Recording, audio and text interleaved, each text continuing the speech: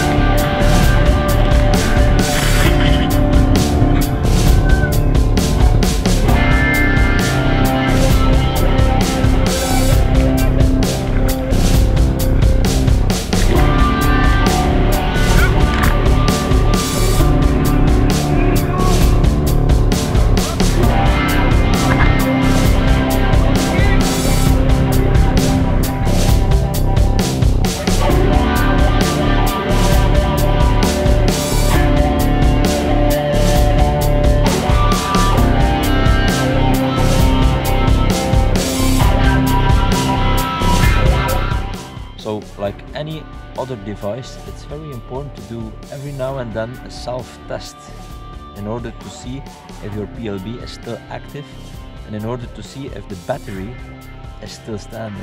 Normally when you buy a new PLB like this one, the battery lasts for at least 6 years. We have a clearly visible test button on the PLB itself. Now you should press this test button for about 3 seconds. Then you will see a light flashing